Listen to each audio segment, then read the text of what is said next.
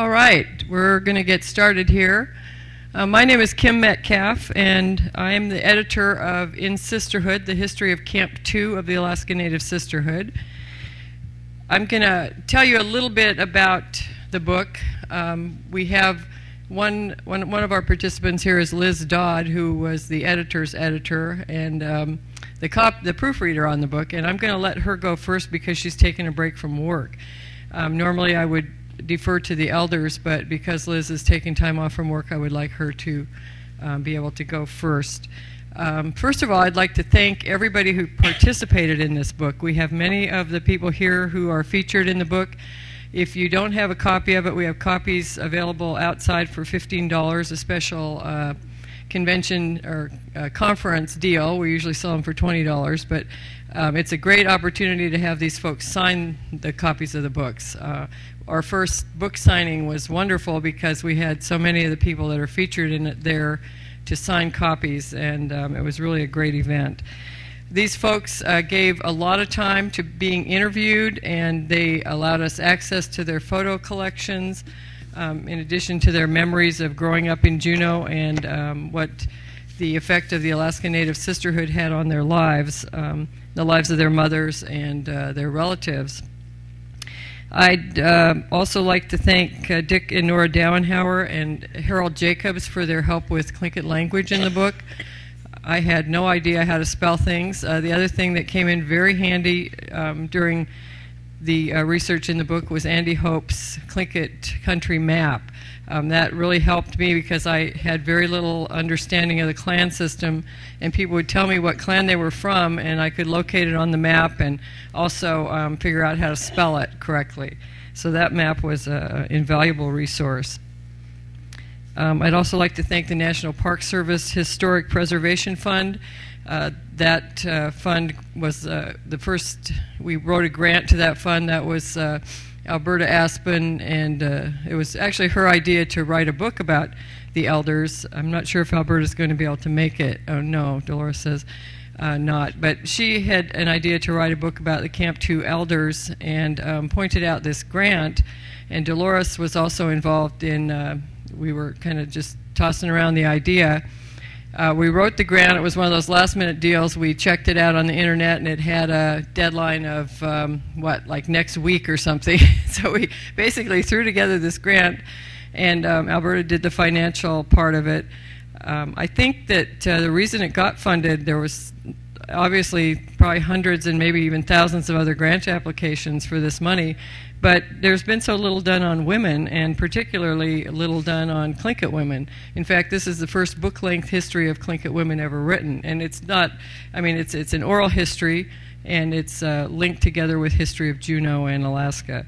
So I think that's the reason the National Park Service saw some interest in it.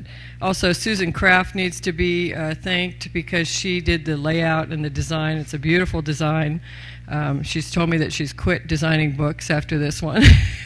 I don't think we were what pushed her over the edge, but she's also a fine artist, and she's devoting her time to painting now. She's got a big show coming up, and she wants to just devote her time to doing what she really likes to do. I'd also like to thank my brother Peter Metcalfe. He's been a terrific supporter. He had done many books before this and really was invaluable to me to tell me how to do it, how to put a book together. That was very difficult for someone who had never done a book before. I remember waking up in the middle of the night one time and thinking, I can't do a book. I mean, there's no way I can put together a book. It just seemed like such a big thing to put together. But then I thought, well, what would Stella Martin think if I bombed out on this thing? Stella adopted me and gave me her name, Yonda Yane, and I'm very honored by that. But I also understand that there's a lot of responsibility that comes with carrying a name like that.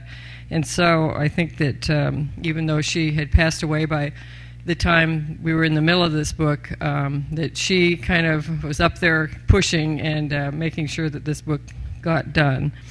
Liz Dodd, who is here today, she's the one that she's going to make a presentation, as I said. Liz was very helpful on getting this book actually wrapped up into the printer. As I said, she edited the book. I learned that you call yourself an editor of an oral history. I went back and forth on that. You know, is it by Kim Metcalfe or, you know, but she set me straight and said that, no, you're the editor, because it is, after all, an oral history and it's their story. It's not mine. So, but she was incredibly good resource for the technical aspects of putting a book together. And she's also my partner in a business venture called Hazy Island Books. That's the publishing company that we put together to publish this book. And I would like to also name the sisters who died during this project.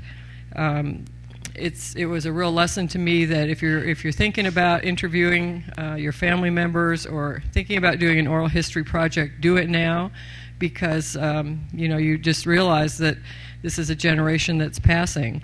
And so I wanted to name the women who died during the project. Of course, Bessie Visaya, there's an interview with her. She died in 1996 before we got started with the project, but there was a nice interview of hers that we used. And Olga Wilson died much before the project was underway too, but we included her because so many people remembered her. They had really fond memories of Olga and her connection with Camp 2. But during the project, Cecilia Kunz, Liz Walters, Stella Martin, Harriet Roberts, Dorothy Thornton, Marge Morgan, Emma Olson, Emma Woodmark, Dorothy Wallace, Amy Nelson, and Judy George passed away. So I'd like to ask that we have a moment of silence for those women.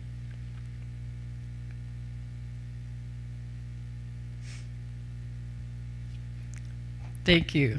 They were all wonderful in devoting some time to this project and supporting it. As I said, the first thing I'd like to do is give Liz Dodd a moment to do her part of the presentation, and then we will proceed with asking the elders to talk about their lives and their involvement with the Alaska Native Sisterhood. So here's Liz Dodd.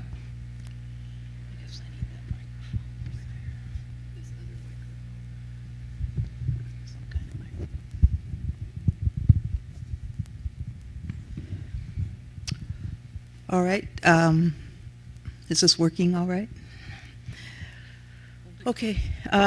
You know, I wrote a couple of pages out that I wanted to present here, but I really want to get out of the way and let you hear from the some of the people whose stories are told in the book. So I'll try and, you know, shorten it a little bit. But I'll write this up to go in anything that Peter Metcalfe produces as a result of this conference, because I think my experience with this book actually holds a lot of lessons for anyone who comes in, finds themselves in this process between spoken word and written word. Well, maybe I'll just blast through it kind of quickly. As an editor and English professor, my training has led me to impose perfect English grammar and structure onto every sentence I touch. But all that training did me little good when it came to working with the oral narratives in Sisterhood. In general, when working with oral narratives, you have to get over your attachment to perfect English sentence structure.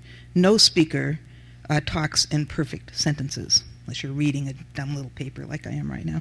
And if you're editing the words of someone whose first language is not English, if you try to impose perfect English grammar and structure onto his or her words, you end up not only distorting the person's voice and meaning, but in fact your edited text runs a very high risk of portraying the speaker as someone whose primary language is English, only, you know, they come across as undereducated or not too bright, right? So if you make these, if you take somebody's speech and turn it into perfect English, especially when someone's first language was not English to begin with, you end up making the person seem just kind of dumb, right?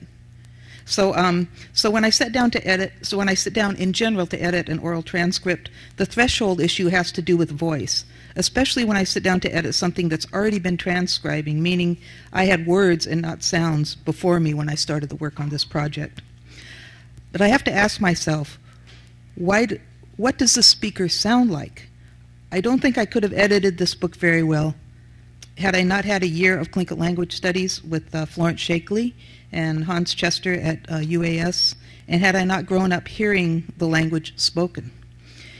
Even growing up under what I sometimes call Juneau apartheid, a non-native child could not help encountering Tlingit conversations, occasionally when visiting a friend's house or at Foodland or on the street. In the 1950s and 60s, the language was still heard around town, so I was very grateful to have heard the original language of these speakers and to be able to access that voice in my head as I was working with these transcripts.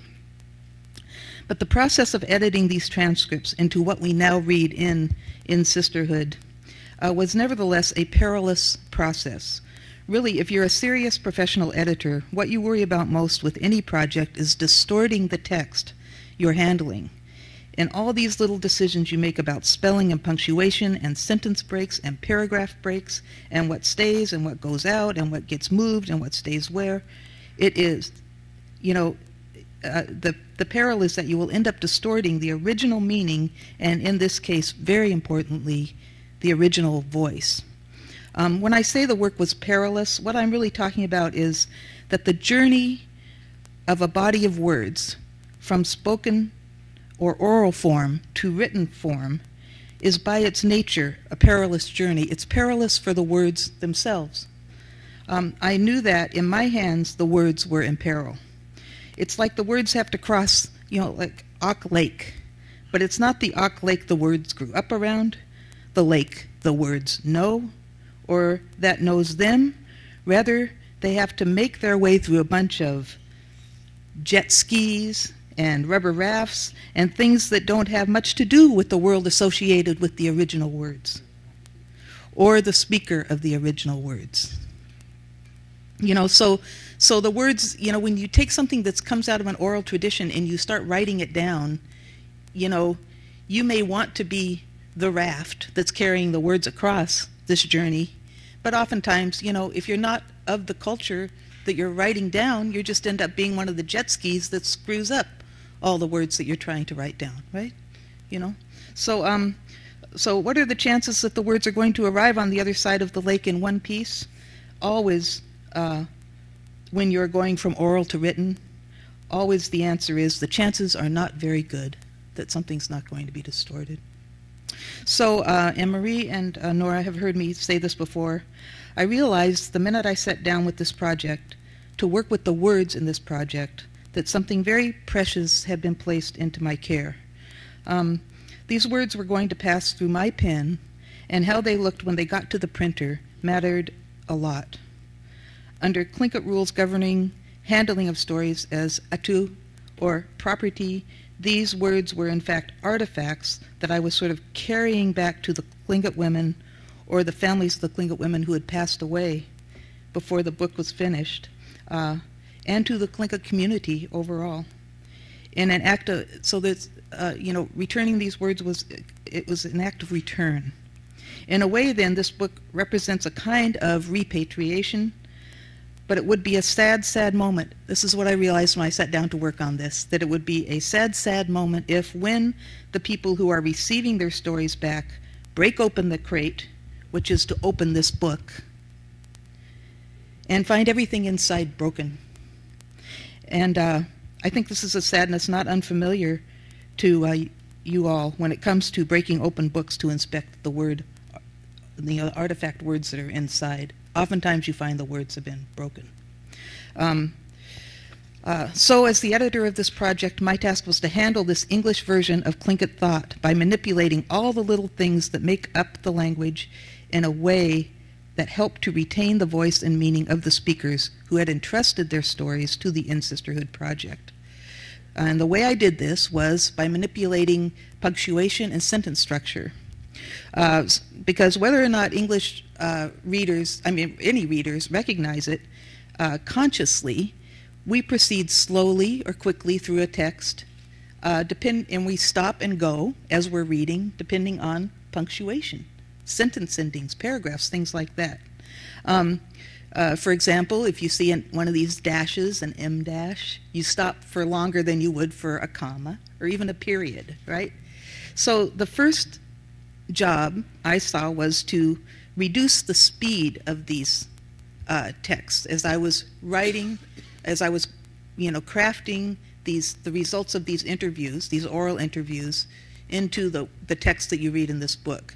So in order to get the tenor of the voices that I recognized from my youth, from my studies, I had to manipulate things like punctuation, because the text in an English way of speaking is really fast, but I had to use punctuation to get the right rhythm of the more deliberate voice of a Tlingit speaker.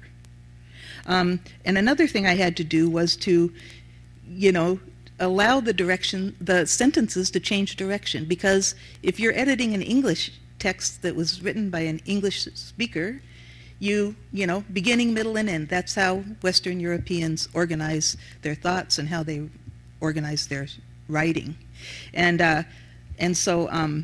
But here you had to allow for return, for repetition, for things to be said more than once. I mean, very frequently. And that comes out of this oral form, because when important stories and mores and thoughts were only transmitted orally, you have to say things more than once. If you're sitting around the fire out there in the house at the old Aknu village and you're teaching something to children, you have to say things more than once. And so the Tlingit language is full of repetition. And these speakers in this book repeat, repeat, repeat. And if you don't know anything about the language or about the origins of the language or about how oral societies work, then you're going to clean that up, to make it all linear. So there was again a thanks to Florence and Hans for teaching me how this language works, and for the people who took time to speak to me when I was a child and now, because if you hear those proper rhythms and you understand those conventions, then you are allowed to. It enables you to work with the text in a way that is more closely honors the original spoken text of the people who were interviewed. So I don't want to keep going on and on, but what I want to do is give you an example of what I'm talking about. I'm going to read to you a little section here from Cecilia Kunz's, what ended up going into the book from her interview. Here's what Cecilia Kunz said. "We used to go on picnics. Now we don't. We used to go to Sandy Beach. We used to go to the ferry boat landing on the other side of the ferry boat landing. Indian Point. We didn't have it at the point, but farther up. The Indian people used to go there. Oh, that's A and B. We used to rent a bus. All of us used to go. Oh, and when it's going out, the people will be singing. They'll be singing Indian songs while we're going out on the bus. We'd eat white man's food, Indian food. We barbecue fish, like long time ago, dry fish we toasted. Gee, I haven't had toasted dry fish for how many years? It's good by the fire, wood fire, not electric. That's what we used to have in A and B too. My family is the one that used to take dry fish out there." Now that's Cecilia Kunz reporting on this just small, this important part of her life. Now, were this to be edited in the traditional way that you edit a text, if you're an English-trained Western European editor, here's how you'd say what Cecilia Kunz just said in that paragraph, and what I feel we allowed her to say her way. Here's how we would have said it. We used to go on picnics, but now we don't. We used to go to Sandy Beach and to the other side of the ferry landing beyond Indian Point on a bus the A and B rented. On the way, we'd sing our songs, and once there, enjoyed all kinds of food, including not only the white man food, but toasted dry fish too, that my family would always bring. It tastes much better cooked over the fire than in an electric stove. So, had the book been edited that way, that would have been awful. Awful. You have to agree, right? The reason that I wanted to give this little presentation today, and I think there's no place better to give it than at this clan conference, is because I think in my experience of working with this text, taking these oral stories and putting them in this book, I actually I ran into something, I found myself in the middle of something that I've been reading about for a long time. I mean, I've read a lot of the academic stuff and all of Nora and Richard's books on, you know, what happens to text in the oral to written transition. But to be right kind of inside the belly of that process was interesting, and I think I hope to write maybe more on it so that everybody understands. I mean, I was trying to be a raft that brought these words across the lake, but I know at times I was this, you know, the jet ski. I know that when people, I'm positive, in fact, people have told me, when you open this text to read these words, you open the box of these artifacts, of these repatriated stories, you do find that there are some that are dinged up and cracked by virtue of who did the editing, right? So it's really important who does that stage of the work. I hope that we can cultivate native writers and editors who organically have this information, who didn't learn it from, who aren't Western Europeans, who learned it from their Tlingit teachers, but who organically understand how this language works. Because as it gets written down, which it is getting written down, it shall get written down. There's no stopping that train. That it gets, that as little is lost as is possible. So anyway, thank you for listening to this presentation. I apologize for taking so long, but I think it's important. And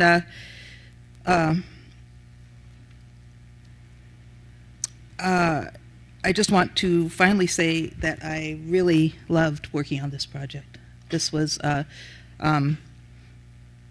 it was a true homecoming for me onto the divided yet nonetheless shared ground of my childhood. And I think the same is true for Kim. We very much enjoyed producing this book. And when we went to, we had that original book signing when the ANS put on the signing for the original party for this book. It was just one of the happiest moments of my life to look out and see people opening this book and pointing at pictures and pointing at paragraphs and sharing it. All these people, you know, who had ancestors that grew up in that village that I really didn't spend a lot of time in when I was a kid, but I always knew was there. To me, it felt like just an immense privilege to be able to be in that world in this very minor kind of custodial way. So I hope we did, we didn't do too bad of a job, and we really thank you all for entrusting us with this really important project. Again, sorry for taking so long. Thank you. Thank you, Liz. I'm going to go through a few slides here, make it real quick, because I really do want to get on to the important part of the presentation, which is hearing from these folks here. We dedicated this book to the elders, and this is a picture of many of the elders who you will recognize: Eunice Akagi, Elizabeth Gavina, Dorothy Wallace, Emma Horton, Nancy Jackson, and Amy Nelson. Is that right? I always get Amy's last name wrong. This was a typical meeting when we first started the project. You can see that Emma Olson and Harriet Roberts were still with us, and Alberta Aspen was the president of the camp. There's Dolores getting up to speak, and you can see other people that were at the meeting. This is our Heritage Committee that we organized to help advise on the book, and you can see Judy George and Cecilia Kunz were among that group. Also Harriet and Emma, Dorothy Wallace, all very active members of the camp at the time. This was in 2001 when we started this project. This is the Alaska Daughters, the precursor to the Alaska Native Sisterhood. These women were organized in Christian women's societies throughout Southeast. This was the group in Juneau. None of them, unfortunately, have been identified in this photo. I'm sure there are people that could identify them, but I was not able to get IDs for them. Well, I see Rosa's identifying them right now. This is Alaska Native Sisterhood Grand Camp Convention in 1929 in Haines. This is the 1930 Grand Camp Convention in Ketchikan. You'll notice their bobbed hairdos. I think those are really cute. This is the Juneau Indian Village in the early 1900s. You can see that the hillside's been shaved pretty good up there of all the timber, but see how big the village was then. This is Julie Williams, whose photographs from her Aunt Lizzie Wise's collection appear. She was very generous with those pictures, giving them to us to use in the book. It just shows you that this one album was just a treasure trove, and I told her that she really should try and preserve it. It's some absolutely incredible pictures. Here are some of them. Unfortunately, they don't show up too big on the screen here, but you can see how elegant and beautiful these women were probably in the 1920s and 30s in these photographs. This is 1918, not long after the ANB started. This was Juneau sending its boys off to war in the World War I. Another shot. I just wanted to sort of set the tone for when the ANB and ANS began, and this is men going off to France from the Juneau Boat Harbor. This is a Red Cross Nursing Corps. There were 18,000 nurses in the Red Cross Nursing Corps during the 1918 epidemic. As you notice, these are Tlingit women. They were segregated by race. This is Maggie Anderson and Lizzie Wise, sisters whose photographs again come from Julie Williams. That's Johnny Wise, Lizzie Wise, Maggie Anderson, and an unidentified man in their holiday finery. Lizzie Wise, there was a picture very similar of her husband Johnny. I love this picture. She looks so cute with that rifle. This is the original ANB hall. It took me a while to find a picture of that, but it seems like once I found one, I found a bunch. And this is an article from the Juneau Empire talking about how they towed this building across Gastineau Channel from Douglas. They bought it from the, I think it was the Serbian miner group across the channel, and floated it across intact, and not anything was damaged. It's amazing what they did in those days. Here's another picture of the village with the government school in the foreground and the old AMB hall on the left-hand side of the picture. This is a government school that many of these women went to. And this is a wonderful picture that Ike Cropley allowed us to use. It's his grandma, and he can talk about her, I hope, when he gets a chance to talk. This is her fish camp near where the Juneau International Airport is today. So you can see there really was urban subsistence in Juneau. This is another favorite from the book. This is Liz Walters' high school basketball team. Liz is fifth from the right. It's a wonderful picture. This is Bessie Visaya, who got Camp 2 started in Juneau. She was one of the original founders who went door to door collecting money and convincing people to form the Alaska Native Sisterhood Camp 2. Cecilia Kunz, who was a camp mother and camp critic. She was also very involved from the outset of Camp 2, one of our terrific advisors. This is Cecilia's dance group. All of them are identified in the book. Another picture of Cecilia and Ed Kunz in the Thunderbird House, which was next door to her own house in the village. This is Ed and Priscilla Kunz. We went down, and Peter and I interviewed them, and they were very generous with their time and information. And I really like that picture. That's a picture that Peter took. And there's Ed Kunz. He's going to speak to us in a little bit here. And Walter Soboloff was incredibly generous with lists of people who were involved in Camp 2. He came here in 1940 and immediately got involved. He was a tremendous asset to this project, and his interview appears in the book. He could not make it today because of gold medal. He's got his priorities. This is Memorial Presbyterian Church, the church that Walter was pastor of for, I think, 20 years. Judy Franklin was an early education advocate coming out of Juneau Douglas High School. She went on to be the first Native elected to the Juneau School Board in 1969. It seems outrageous that it took that many years to get a Native on the school board, but she broke the barrier there, the racial barrier. Stella Martin, who I've mentioned, you know, very important person to me, and also to Camp 2 and Camp 70 later on.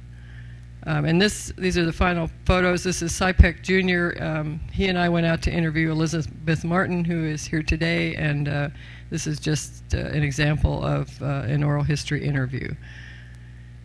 And those are all the photos we have, and I'm going to turn it over to the ladies. Liz, did you have something else? I have to go back to editing sausage at the Juneau, at the Alaska State Legislature. They're waiting for me. So, Dolores, why don't you come up and take my seat? And come on, Dolores. You thought you could get out of it, but I've nailed you. And thank you all. I'm sorry I can't stay. I'll watch the recording. Okay. I really apologize for leaving out. Thank you, Liz, for your... that darn job. Yeah. Paying the bills. I'm going to turn this over. We got folks sitting down here, but I think I'm going to go in sort of chronological order. We've got Rosa Miller here, and Rosa's mother was Bessie Visaya, who was the person that, as I said, one of the original founders of the camp. And then I'll go to Cecilia's family, because she was kind of next in line chronologically, and then we'll go down the line. So, Rosa, would you like to start out? One second. I've asked these folks to talk about their lives and the influence of the Alaska Native Sisterhood on their lives. So here's Rosa. My name is Rosa Miller. My Tlingit names are Tseistan, Stu'u, Sainaat, and Nachchisi. I remember my mother telling me that she went to a convention and she was so impressed by what she saw that she came back and knocking on doors, talking to people, and that's how the ANS was started here. Back in the old days, it seemed like we all worked together, and there was a lot of respect for one another. It was a really happy time for me. When they formed the junior ANS, I joined when I was 12. I am now 82, and I will be 83 in July. When I started raising my family, I kind of dropped off, but my mother was paying my dues, and then I started getting active again, and I really enjoyed being with the sisterhood, which made my mother happy because she had 5 daughters and I was the only one who joined. My daughter that was sitting behind me, she joined when she was 12 also.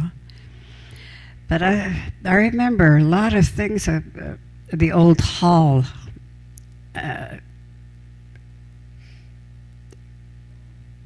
There was a lot of functions there, especially wintertime. There was always something going on there. And we spent a lot of time there. It was a beautiful hall. Upstairs was the banquet room. And both sides, as you come in the door, one side was the A and B, the other one was the ANS, and then a place to hang up your coats. And the back was the stage and the dressing room. I thought it was beautiful. We spent a lot of time there, especially winter time. I wish it was like that again. But time goes on. But anyway, like I said, I really enjoyed being with the ANS, and I put together an album, from my father and my mother's album, and I put pictures in there. I think the earliest one I have on there is 1912. And I still have some more to add. And I'm thinking of donating it to the ANS next time we have the convention here, the Grand Camp Convention, because a lot of the elders enjoyed looking at it when I did bring it to the A&B Hall. And it's nice to see the young ones joining, and hope they enjoy it as much as I did. Thank you.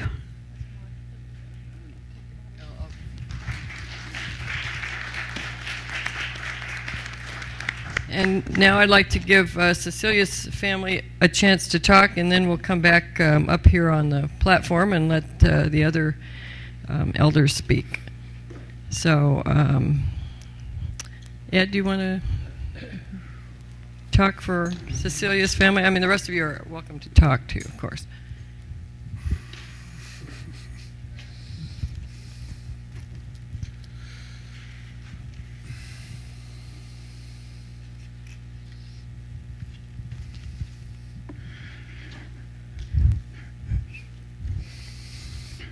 Yes, ayachat.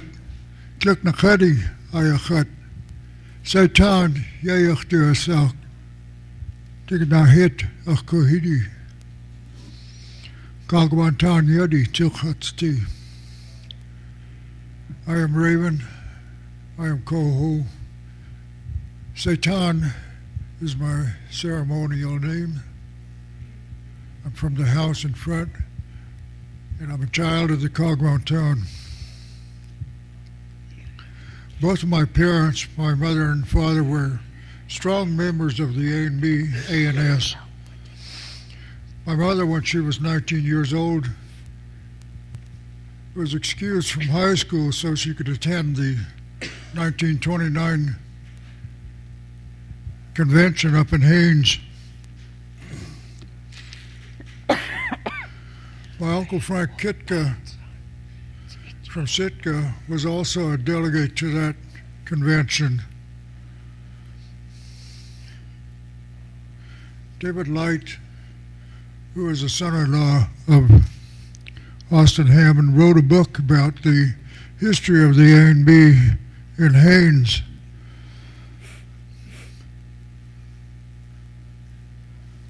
It was at that convention up in Haines that the land sue issue came out.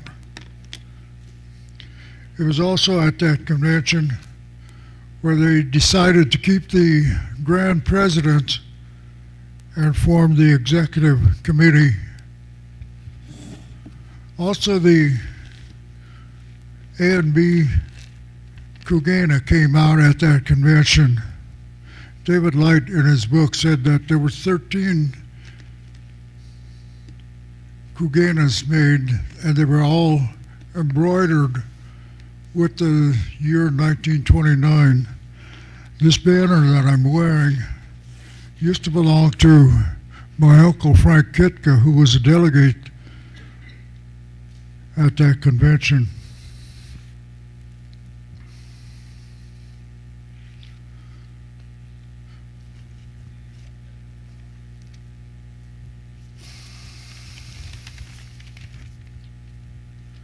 When Perci and I first joined the ANB was when we first started going together, and my dad paid Perci's first year dues, which was $6 at that time, and that was a bargain. For that initial investment of $6, the ANS got about 30 years of faithful, hard-working service. My wife Perci is an excellent role model for the young women who just joined. She's been president 4 or 5 times, and she inspires other members to work harder. My parents would be very proud of my niece, Mickey.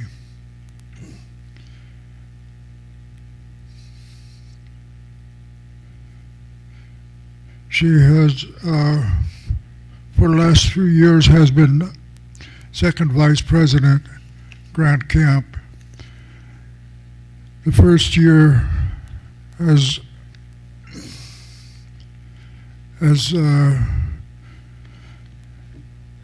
second vice president was a hard battle. I think it went to 3 ballots before she got elected.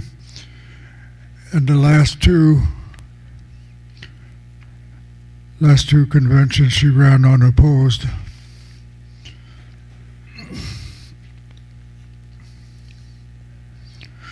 I joined the ANB in the early 70s.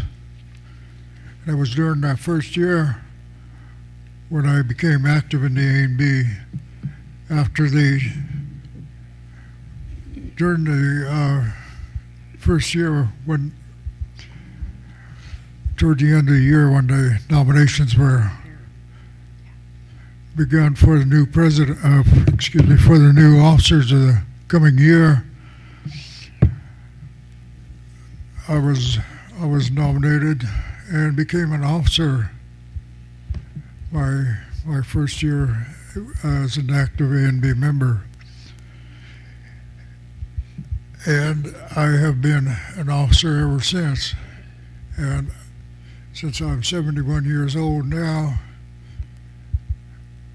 about half of my life has been as an officer with the A&B.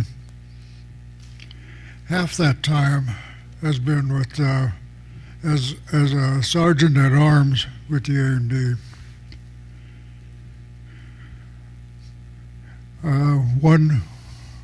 One year, when the nominations began for the next year,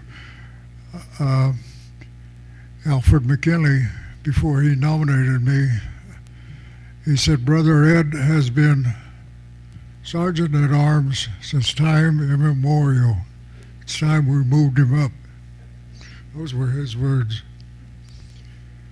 But I thought about the term time immemorial, and I thought, yeah, that's pretty close. I remember when the first A&B Hall was on the other side of Willoughby. They had sporting events there. My dad used to box there. I vaguely remember being in that building. The next hall was the little white hall next door to Jesse Wilson's house.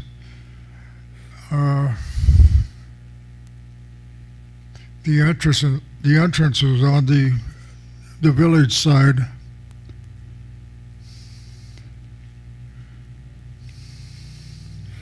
They held dances there. They held many dances there. My mother and father used to play at that dance. My mother played violin. My dad played steel guitar. Willie Peters, who was my neighbor, he played violin too. They had an instrument that we used to see at canneries. It was made out of a wash tub with a stick coming up the side and a wire going down to the center of the drum, and it was used as a bass. And anybody who knew how to use it could play that during the dances.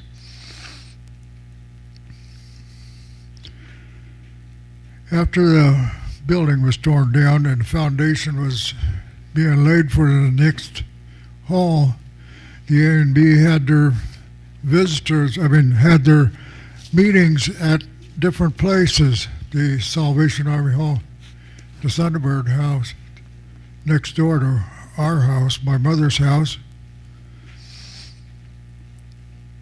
and other places. I never attended any of those meetings there, but I do remember my dad getting ready for meetings. He used to look forward to those meetings. In them days, all the men wore white shirts and ties. The portion of the meeting that was called For the Good of the Order, my dad called story time. Men used to get up and tell stories of their clan. My dad really enjoyed those. The new building that went down that foundation was a kind of a prefabricated building. It was made out of cedar. It was put up in sections, and it stayed there for quite a while. When the new hall was being built, the present hall, that hall, the old hall, was put on skids and moved over into the parking lot. After we moved into the new building, which is now the A&B Hall, the old building, I think, was sold to the Boy Scouts out at the Boy Scout camp.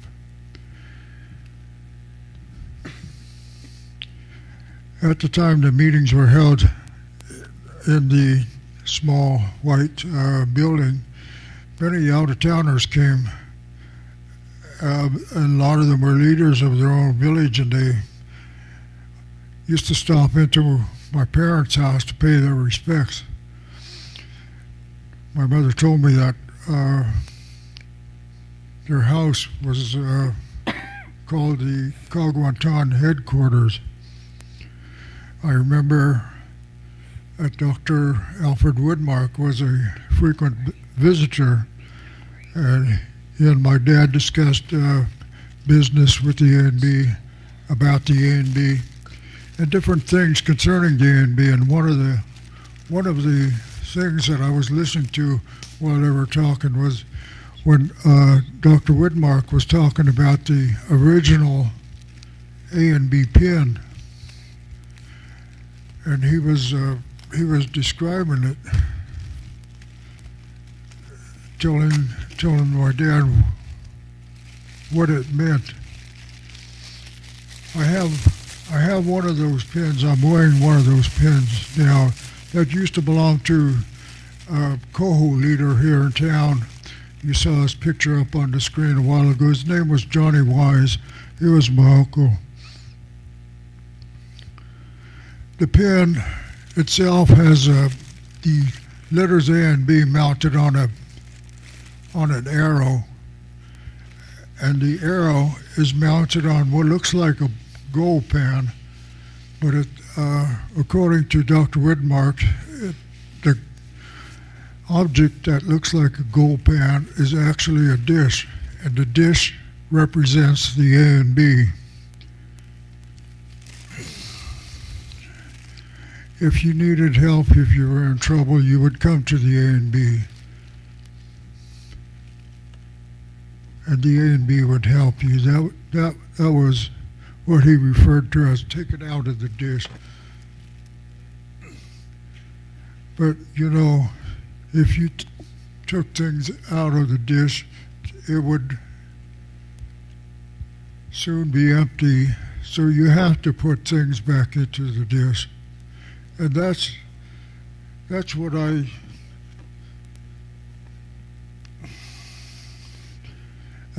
thought about, you know. And at a convention here in Juneau, I think it was '92. I was a delegate. I was an alternate, and I felt I wasn't doing enough for the A and B. So I made a silver bracelet, and I turned it over. I was going to turn it over to the Grand Camp. Geraldine Williams was Grand Treasurer at that time.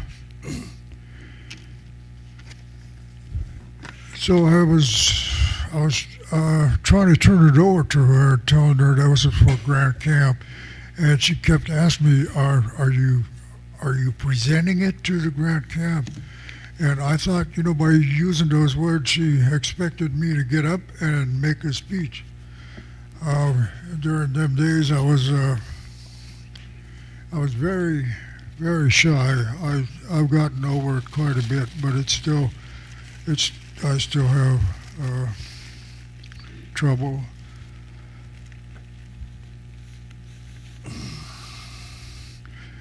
Well, they accepted it, and I just told him how much it was worth, and to make sure.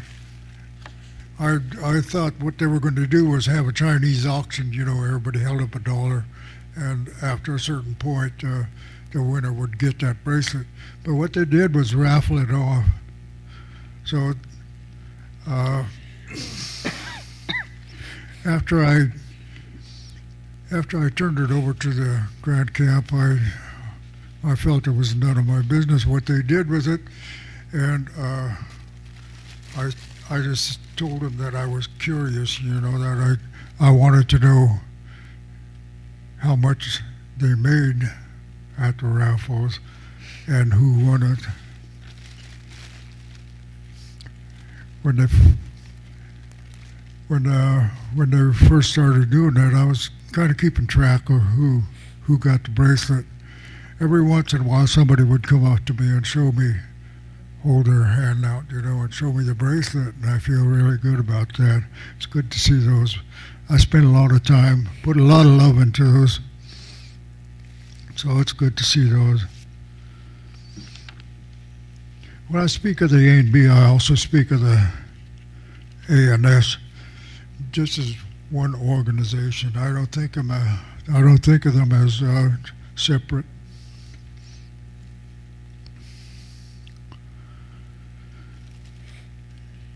I started getting requests for that bracelet, and I made a promise to the Grand Camp that I wouldn't make them for sale, and the only way that you could get a bracelet would be to buy a ticket at the convention.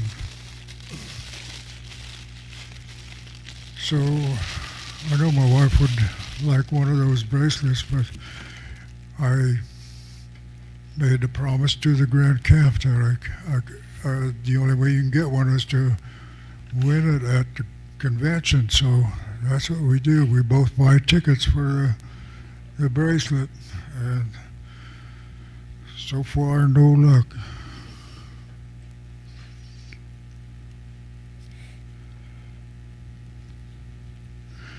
I will,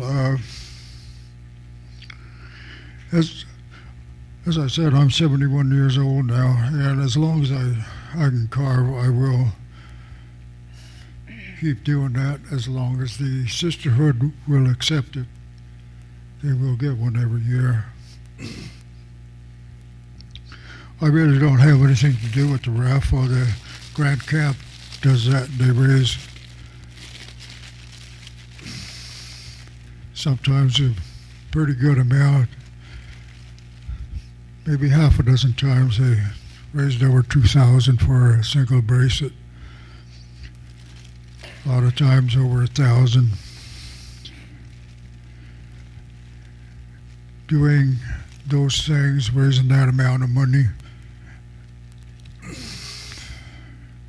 is one of the many reasons that the Sisterhood is called the backbone of the ANB. They can do those things.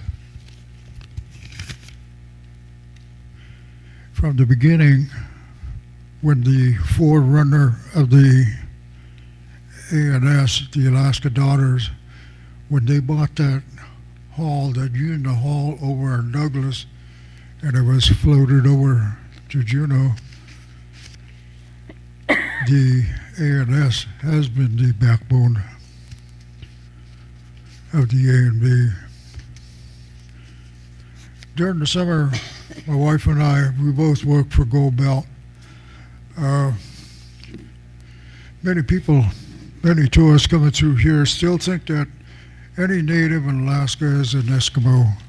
So we talked to them about our culture.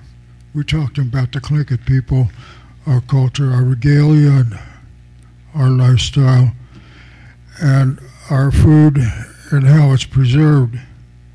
And after our presentation, you know, we have a question and answer period, and every once in a while somebody would notice a pin that I wear on my tunic on my shoulder. It has a picture of Elizabeth Pradovich, and so I get to talk about the ANB. You know, every school student knows who Elizabeth Pradovich and what she and her husband did for the ANB, what the Grand Camp did for the ANB. On our membership card, there's a list of accomplishments at the ANB. There are 10 of them. Initiated Clinton Haida land suit, got equal rights law, brought hospitals to natives to Alaska under the U.S. Public Health Service,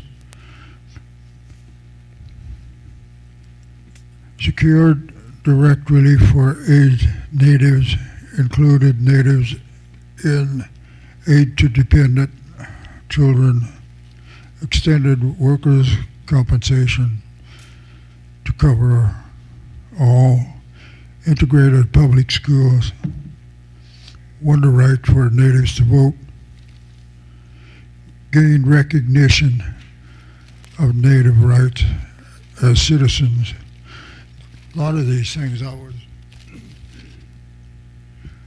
was born into, so I never knew a time when I didn't have those rights. And I think that there are a lot of young children who are going to school now who are the same way. They never had a time when we did not have those rights. And I know they're all familiar with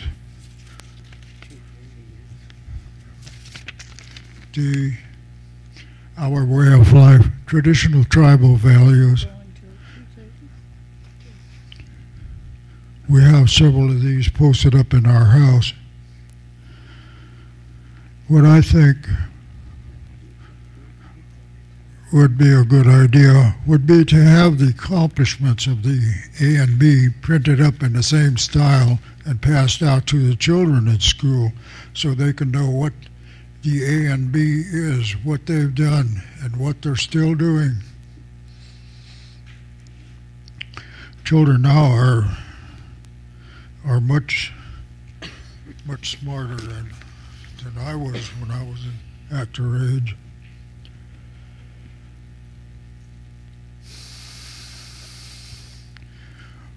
Perci and I went to, as delegates, down to the 95 convention at Heidelberg. And during the meetings,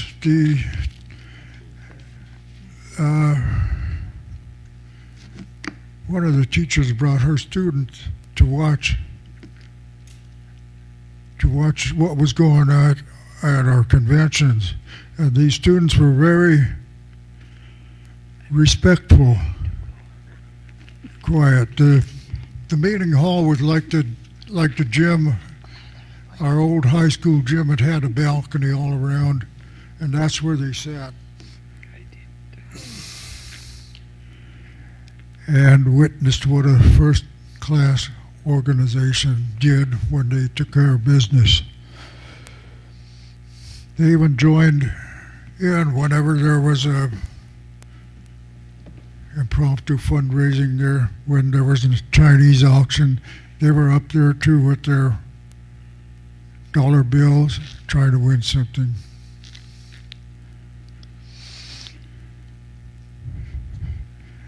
At the banquets, they handled all the KP duties. They waited on the delegates. At the swearing in of the new officers, when the call went out to members to join, maybe about 20 or 25 of them came out in a bunch to join the A and B. I had nothing to do with their upbringing, but I was so proud.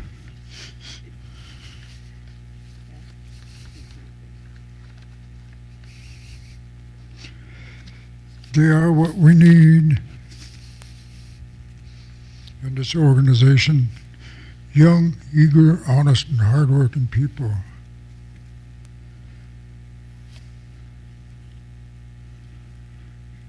Kim, thank you.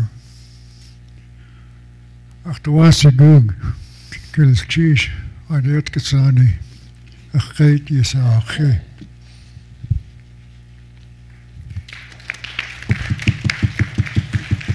Thank you, Ed. All right. We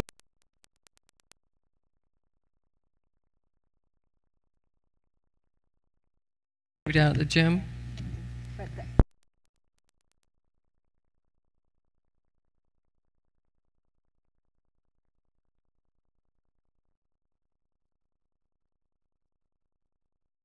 I'd like to defer to my elders first, and I know that they're sitting here and I know that they're hungry, but I would like to first start by giving you my Tlingit name.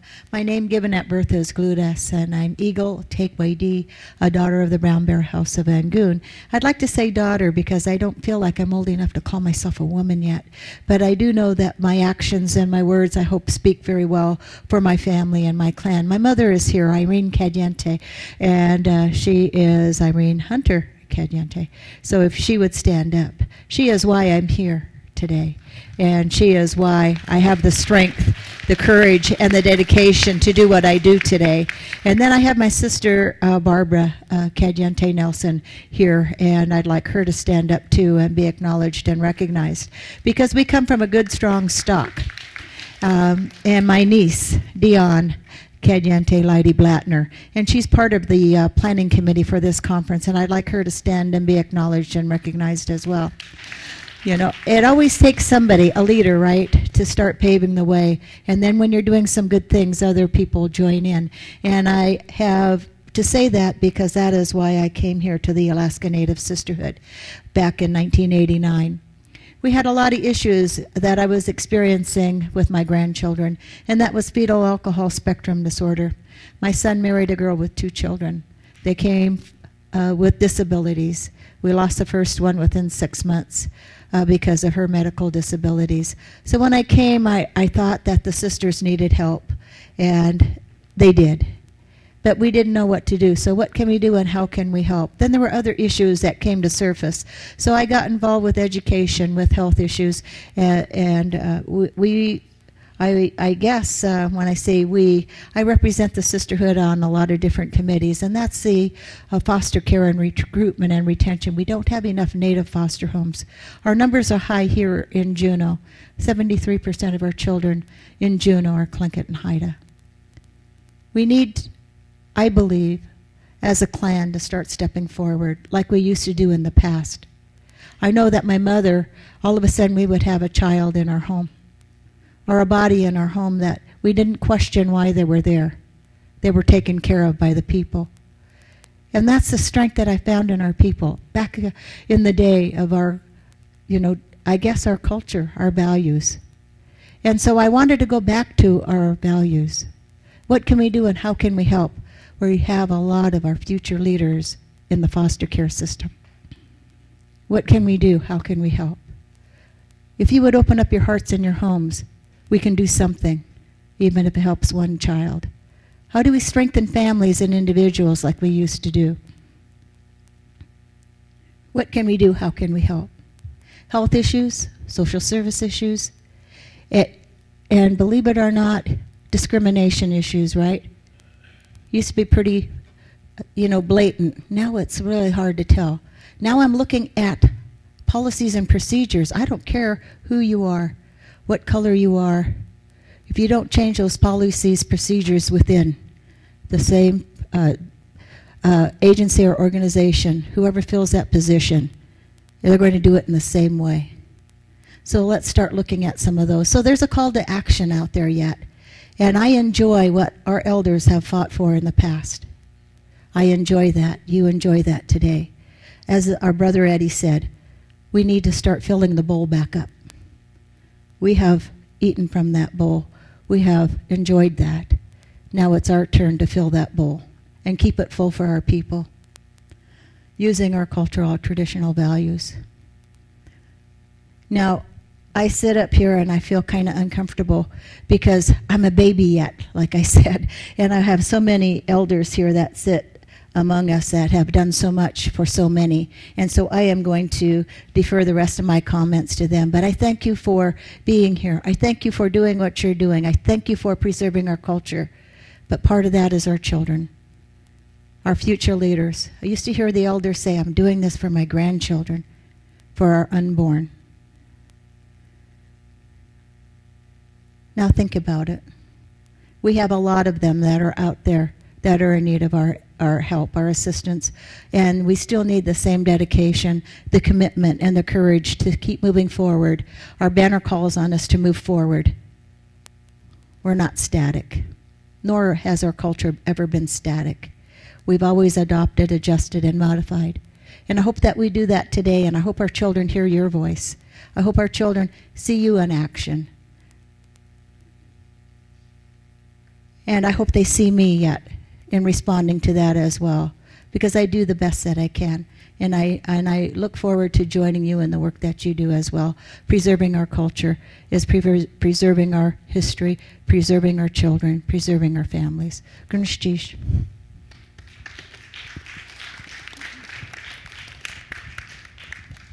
I'd like to hear next from Elizabeth Martin.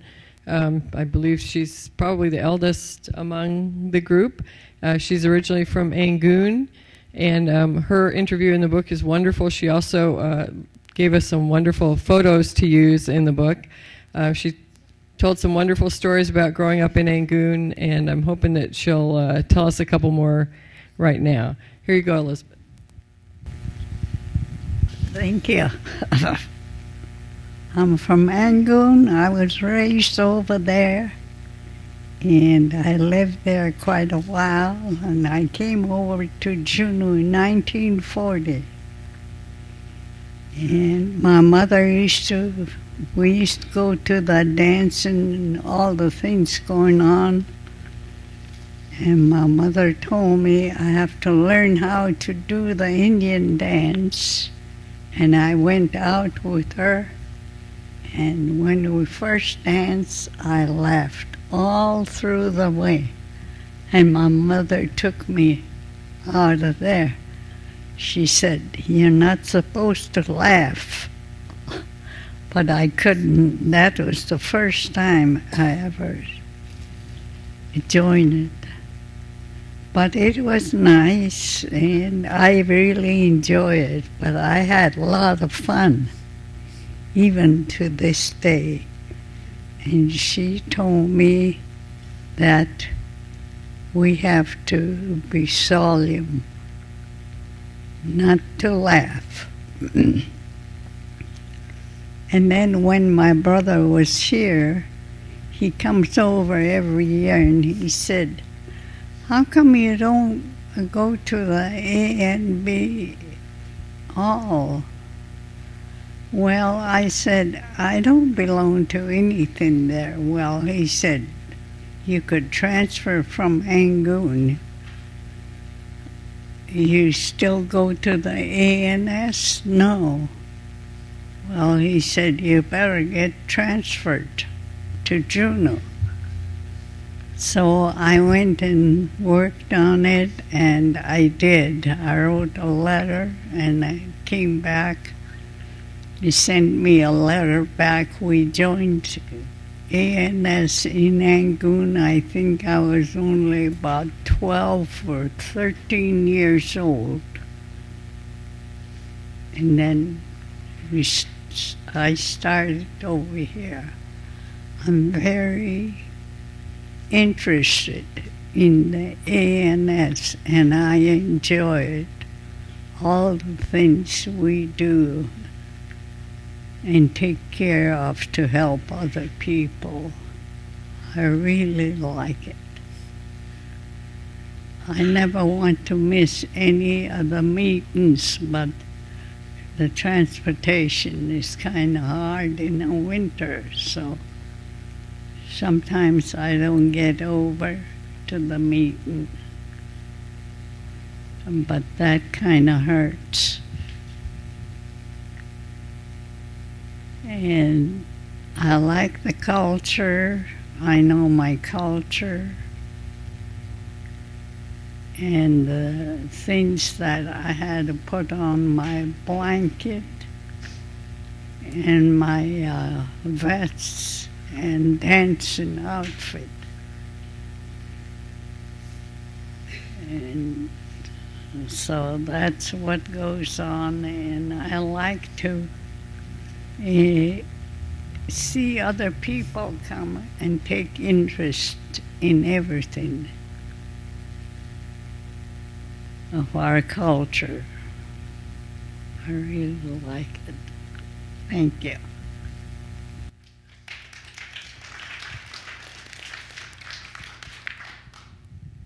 I'm not sure if we should go in order of age because I don't want to ask anybody how old they are.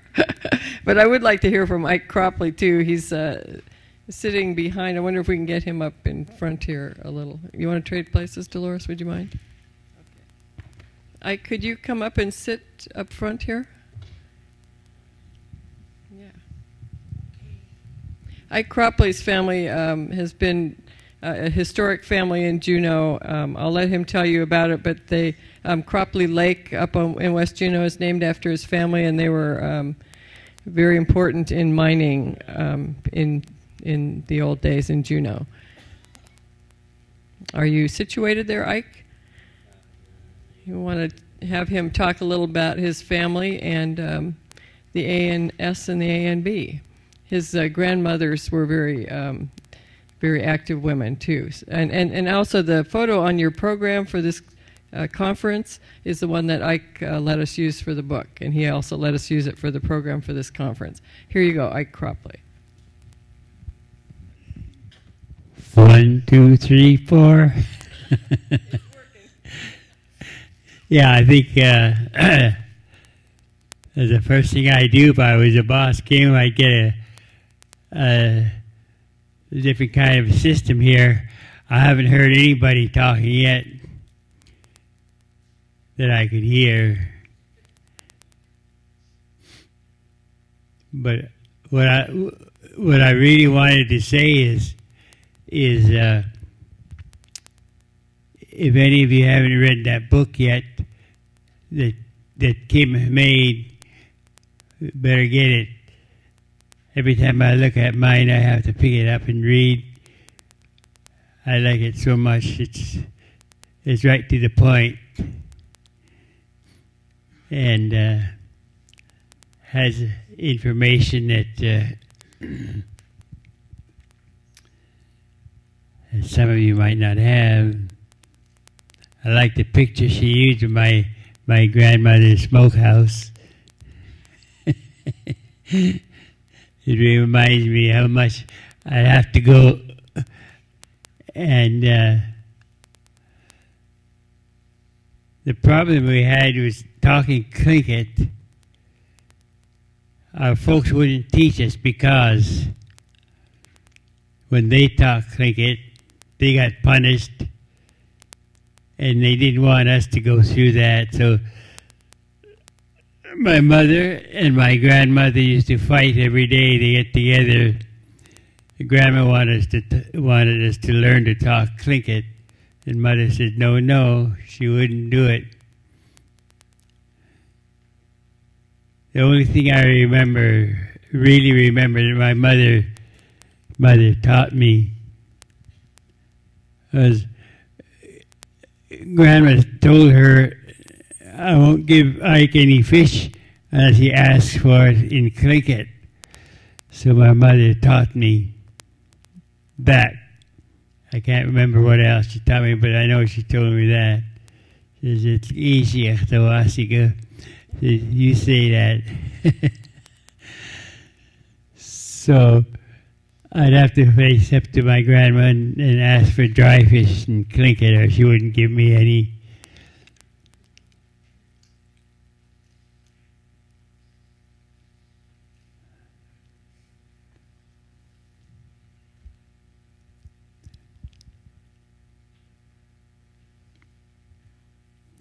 But I do want to praise Kim Metcalfe for the book she put up. It really has a lot of good information in it about Tlingit people. I don't mind saying I'm kind of one way when I talk about Alaska. As far as I'm concerned, the only Alaska is Southeast Alaska. Up at the frozen north is that, and I see that in the news all the time, but it's always about the great frozen north and not about Southeast Alaska. Anyway, is somebody talk?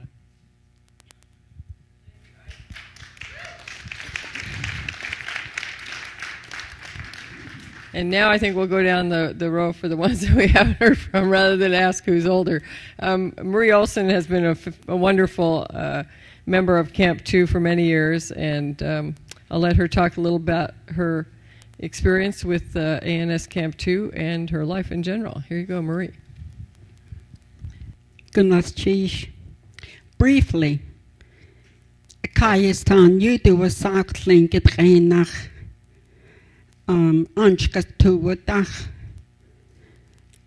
Ach Ishkoa, Sheed Kadach, Kaji, Han, you do a sock Tlingit Reinach,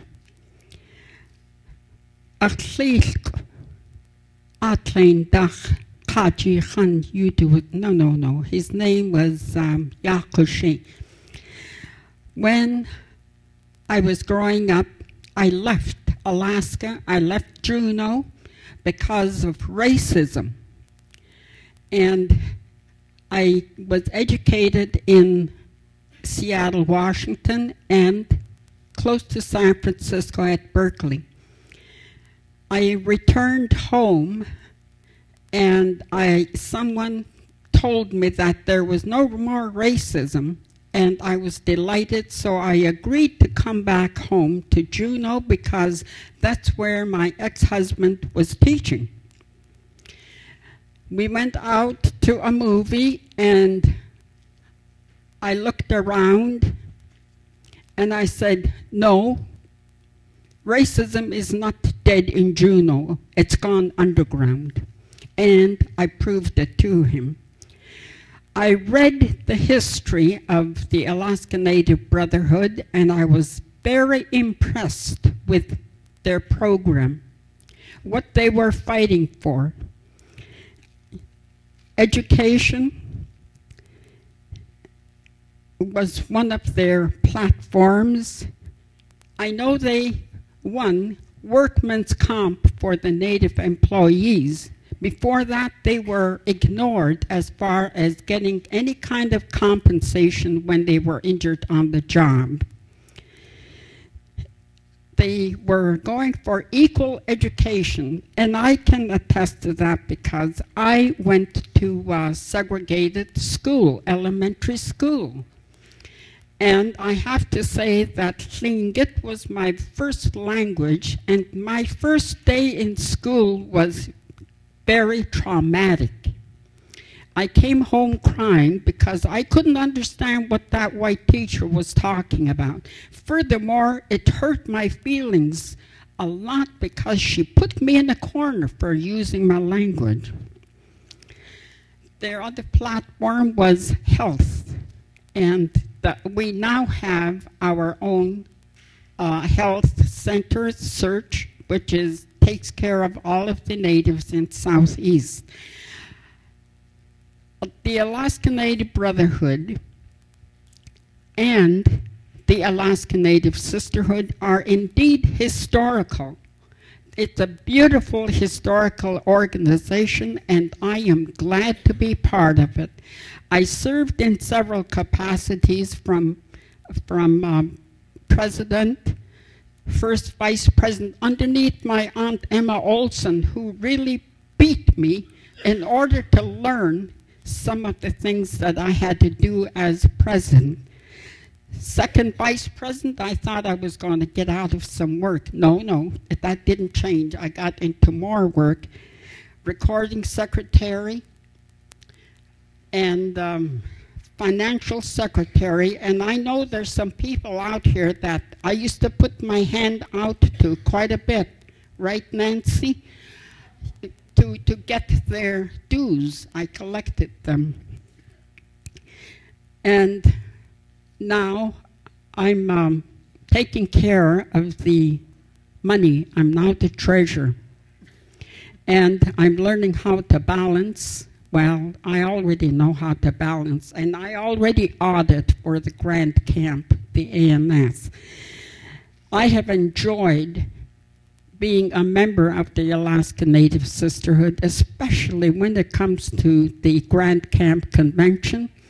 I have been on the Citizenship Committee, and It's been a joy working with them. And one of the fellows that worked with me, is right back there, Bert Adams, who wrote the resolutions for citizenship. I've enjoyed it a lot, and I think I'll stay in it, even if I get a bad audit.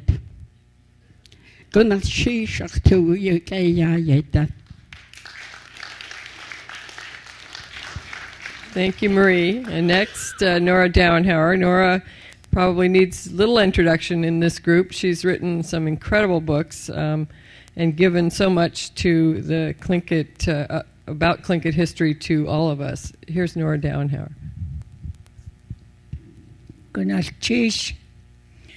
I'm Sakaksha. Kayknei Khatuasak. Akhlis Chakutin. The class I Akhiao. Hutia Khatuasa Kokasti. Akhtatu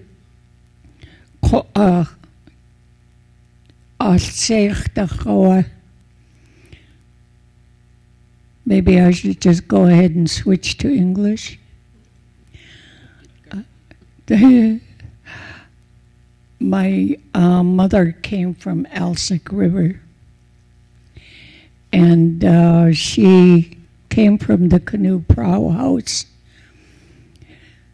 which was built by Satan, our leader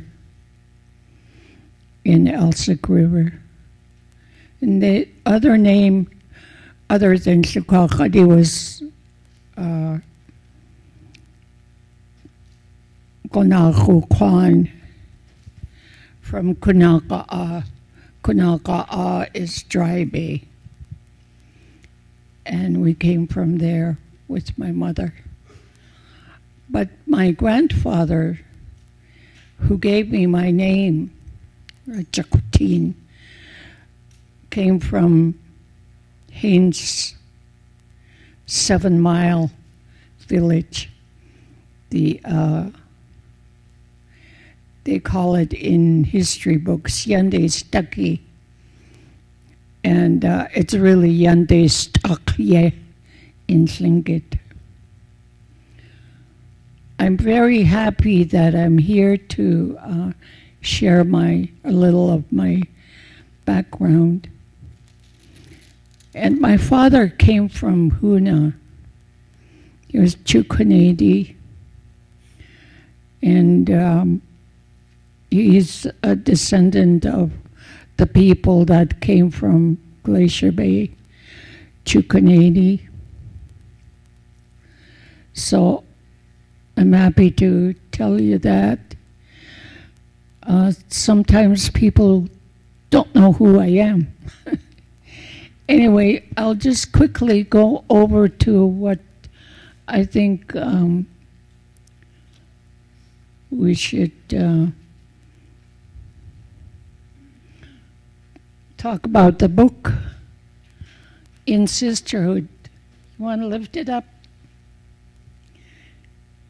In Sisterhood, the book. Yeah, just show it to somebody. Yeah.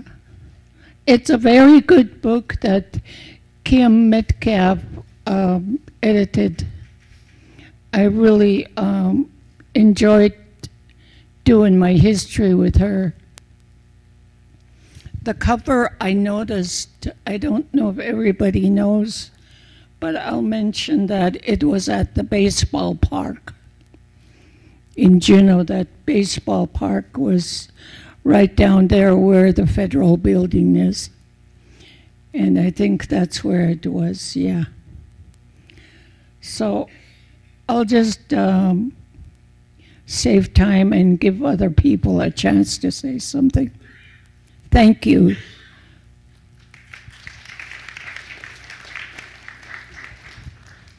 Thank you, Nora. I wish we had more time so these folks could tell more stories there.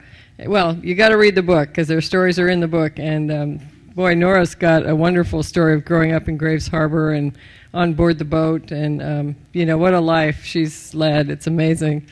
And of course, as someone who likes hearing stories, I mean, you know, these are some of the best you're going to hear, so I do hope you'll get a chance to pick up the book.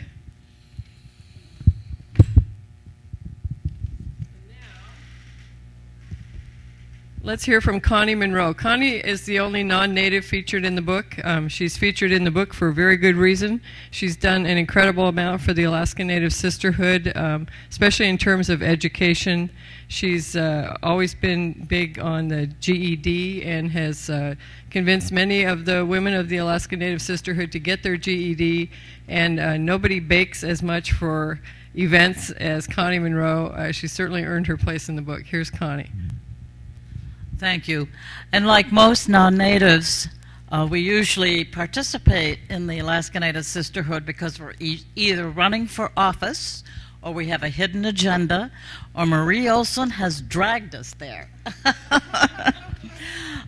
Edie Ibona took me to the first meeting that I attended in 1971 because she was working for Model Cities and was responsible for recruiting Alaska Native persons to get their a GED, and had just hired me as a Vista volunteers to help them out. And so that's how I got my start. But I really got hooked, not because I was running for office or I needed to do this for work, but in the kitchen with Dorothy Wallace. And not only did she teach me how to cook, and Marie Olson teach me how to cook, but that's where all the family talk and the hugging and kissing and sharing was in the kitchen. And to this very day, that's where I want to be, is in the kitchen. I served under Emma Olson, Teresa Stitt, Dorothy Owen, Emma Widmark, Alberta Aspen, Dolores Cadiente, Marie Olson, and Kimberly Kunz, who is now my president. And I can't tell you that if the young people here, and by the way, men, we have 3 active male members, and I know that the women also are members of the A and B. But the young people especially, if there's some way that we can get you there and become a member, it's fine. Most of our members are supporting members because they work. And we have about 40 active members, and the rest, when we call you up and say, would you do this or that, they say okay. So we're very, very fortunate. I think Marie told us at one time we're the largest organization of members, annual members in Juneau, Alaska. Is that not true? And I'm so proud of that. And thank you all for giving me this wonderful heritage.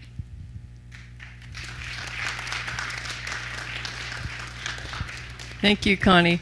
I know that we're going to run a couple minutes late here, but I also wanted to give Martha Benzel an opportunity to speak. Martha was born in Juneau, I believe, and raised here. Is that right? Well, born in Sitka. I believe she's at Jacobs. Isn't that right? And I'll let Martha talk for a minute, and then if we have time, we could... Carol Brady is here. She's been an active member, and Carol Trebian. But here's Martha Benzel.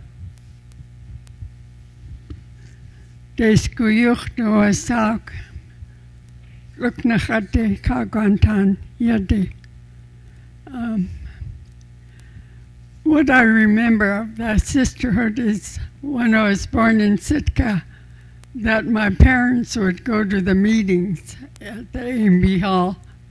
And one of the fondest recollections of was on Christmas, where they had a big tree in the hall. And I know, as among the other children, that there's a package under that tree with the name of Martha on it. And then eventually we moved to Juneau, and again my parents were involved in supporting the sisterhood and the brotherhood. In those days, you know, there was no general funds to apply to run your organization. They raised their money. They gave a lot of benefits to raise money for many things.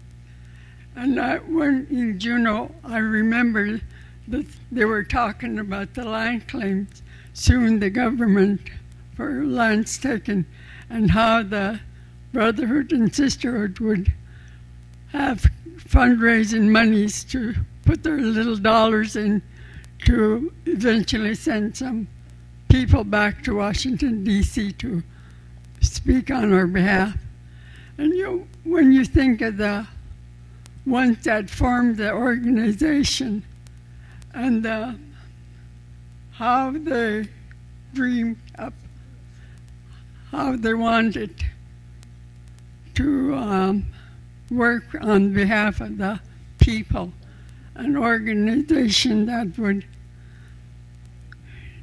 tackle many of the issues that were abound then. And you think of these men and the wisdom they had and the many things in the Constitution that they thought of, and then the work towards the betterment of the people. And you know, over the years I heard that we do this for our children. I will not benefit, but my children will if we work hard enough. And I've heard this true out the years, and when I got involved, that was my thing too. I got involved mostly in Anchorage. I joined the Brotherhood to support them. We, as the ones that were married to non-natives, helped our brothers form Alaska Native Brotherhood. And going to conventions, you see so many people that gave and worked on behalf of the Brotherhood, and the many issues that they won. And you know, on that Native Issues Forum the other day, Al Kukash stood up and said, nobody gave you the right to vote. Nobody gave you this and that. You worked hard and fought for those issues. And the Alaska Native Brotherhood and Sisterhood are basis to those. And out of that organization, other organizations that now work towards the betterment of the people are here. And we need to remember those ones that went before us and all that they've accomplished. And you know, when I went to conventions, Roy Peradovich, William Paul, and others, and they would argue about issues, especially William Paul and Roy Peradovich, and they slammed their fists on the table and state their opinion or objection. And then those two would go out arm in arm after the session was over. And there was a lot of hard work, fisheries, education, our children. They're the basis of our survival, is our children. I'm like the coho. This old coho is going upstream, going home. But I've got a few little ones still left. But who's going to pick up that arrow? Who's going to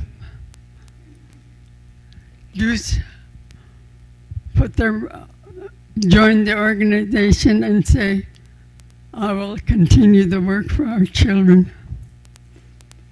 It's been Anchorage and Seattle was where most of, and then oftentimes here.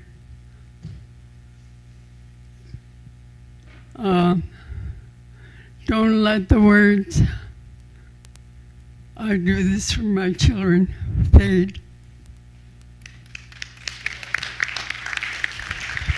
Thank you, Martha. How anxious are we to get us out of here, Steve? Are you? Probably you could go a few more minutes. Okay, good. Thank you. I wanted to give Perci. Would you like to say a few words? No, are you sure? Well, I mean, I wanted to give you an opportunity. Perci Kunz and Mickey Kunz McGee are two of the hardest working sisters you'll ever find. They've really done a lot for Camp 2. Mickey, did you want to say a few words? Mickey's our president, sorry. Good afternoon, everyone. As Kim said, everyone knows me as Mickey. My given name is Michaelin. The name that I treasure and honor highly was given to me by my uncle. His mother's name, Kintu, which was my grandmother's name, Cecilia Kunz. I'm very honored to carry her name. I'm Raven Coho, and for the last 3 years I've been president of Alaska Native Sisterhood Camp 2. I also serve as second vice president for Alaska Native Sisterhood Grand Camp. I'm very fortunate. Growing up in my grandmother's house, my mother was attending school at University of California in Santa Barbara. She did return home with a master's in political science, but my grandmother wanted me to grow up here in Juneau. I'm so fortunate that I was able to do so. My house was an ANS house. Every weekend, every day of the week, there was an ANS doings. There was an ANS food sale. There was ANS all through the week. And so I grew up in that environment where we're being a part of a community, caring for a community, upholding a community, and the people in the community was very important. As you've heard my uncle and Dolores refer to as a bowl being full. Right now our bowl is full. It's full of the members that pave the way for our people. Right now there are living treasures, there are elders. What concerns us now is the younger people not getting involved. I'm not saying I'm the youngest one here, but when I sit with my living treasures, my elders, I do see an age difference. What I don't see are women of my generation standing up to take on these tasks that have been put in front of us. For ANS Camp 2, that's one of our goals this year, is to have a membership drive to see if we can encourage our younger members to take their place where their grandmothers, their aunties, their mothers wanted them to be. You've all heard the term before, it takes a village to raise a child. In my case, it took ANS Camp plus my family. And I'm so grateful that Alaska Native Sisterhood is a huge part of my life. And Alaska Native Sisterhood Camp number 2 is so proud of Kim and all the hard work her and Liz, Dolores, Alberta has put into this. Once again, it's a life's work, but there's so much work, as Sister Dolores says, that needs to be done. So we will be doing our best in our community. Gunash. Thank you, Michaelin. She has really made us proud as a camp, Michaelin Kunz McGee. And Carol Brady has been a very active and wonderful member of our camp. She's also a writer, has written, I think, a couple books, haven't you, Carol? She's on her second one now. Okay, and we'd like to hear from Carol. Here's Carol Brady.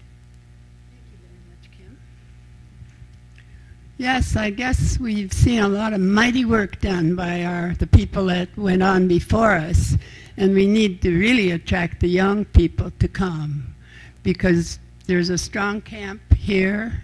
There's 2 other camps here in Juneau. So they're mighty active and very attractive in everything they do. And the things that go on here today and during this conference makes me even feel more immersed in my feelings of being Alaska Native. My mother, Elizabeth Cadishan James, was one of the early Grand Presidents. And, you know, I haven't been a member of Camp 2 very long, but I feel like I have been longer than that because I've been so welcomed into this group. It changed me a lot. I served a lot on the IRA in Wrangell for years and did a lot of resolutions concerning youth. So the problems, and some of them were really successful.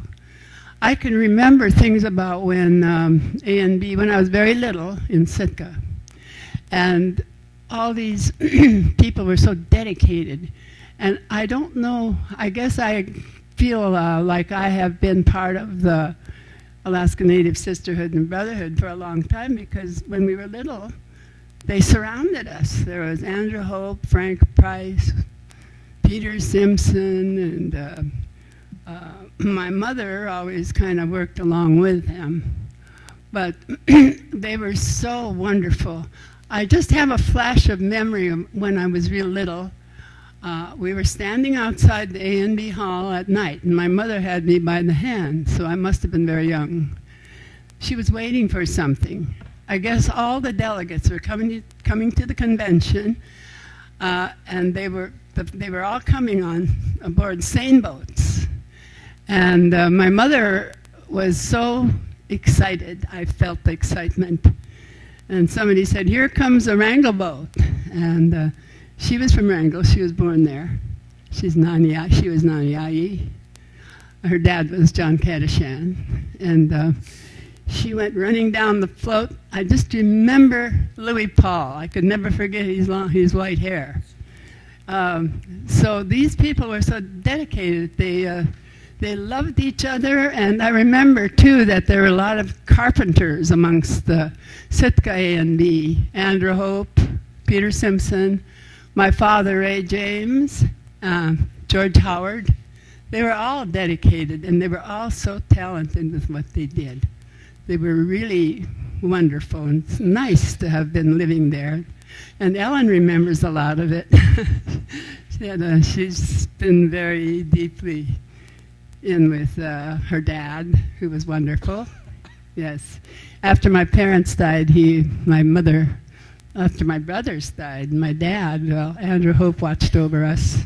He taught my brothers how to sing. So people like this have always impressed me, and I hope we can go on impressing young people. Thank you.